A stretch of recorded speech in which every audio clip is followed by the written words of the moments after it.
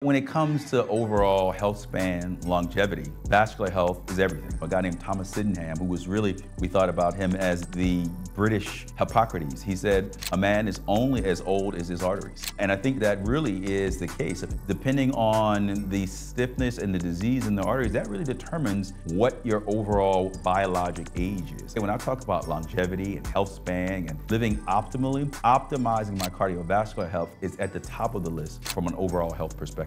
These are the three things that I'm going to tell every single patient about cardiovascular health. One, we need to focus on our nutrition, focus on our diet, eating whole foods, organic foods, and cutting the toxins or the processed foods out of our diet. Number two, we have to exercise. We can use whatever terminology we want, but we have to move. Exercise stimulates our mitochondria. The third thing would be making sure we try to avoid toxins as much as we can in our environment.